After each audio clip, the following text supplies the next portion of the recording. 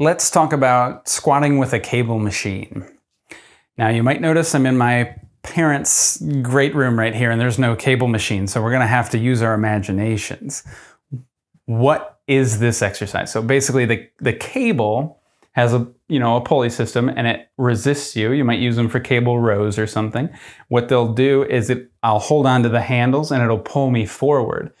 And so if I don't want to fall down, which I don't want to fall down, I'm going to shift my weight back away from the cable.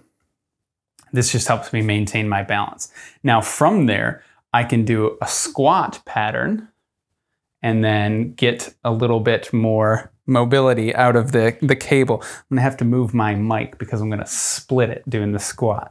So generally when I'm doing a cable squat, I want to train my mobility, right? It's not the greatest way to train any sort of force development or any muscle exhaustion, I don't think. You could do like a continuous movement kind of thing and just make sure you're pushing really hard or pushing yourself really hard while you're doing it, and you could get some sort of hypertrophy stimulus from it.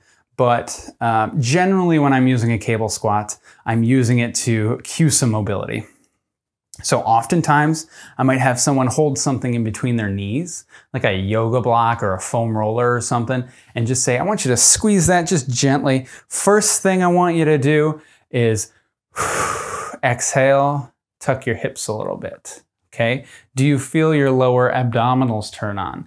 I want you to feel that. If you don't, try to exhale a little bit more in that position and then tuck a little bit harder. See if you can feel them then. Generally, people get them by then, but if you don't, just stick with it. Try to make sure your heels are down in the ground while you're doing it. So I'm holding on the cable handle. It's pulling me forward. I got this block in between my knees and I'm gently squeezing it. Hopefully I feel my adductors, hopefully I feel my hamstrings. Those are all things that you can be looking for. If you don't, it's okay to move on because this is a low risk, high reward kind of exercise here. So I got my hip tuck, I got my abs, and I'm just gonna squat down as low as I can. If I feel myself do this, then I'm gonna stop there, okay? So that is not the depth that I want. That's just a spinal collapse that I'm getting there. So again, tuck, abs, and I squat back down. Other thing that I might notice, instead of my chest caving down, I might notice my hips start to roll back like this, and I put a lot of stress on this low back right here. And even sometimes you'll stick your chest up like this, and it'll totally reverse your spinal position. So if I see that, or if I feel that while I'm doing it, I don't want that.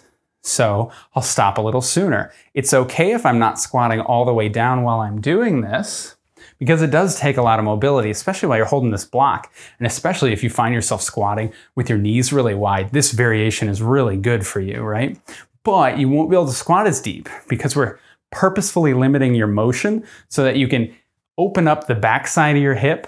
This is a good active form of like a hip capsule stretch. You might see some people doing a pigeon stretch or whatever on the ground to try to lengthen the tissues back there. But this is a good way to teach you how to hang on to it while you're still opposing gravity. You'll find this sort of adaptation is harder to attain, but lasts for longer because it's active learning.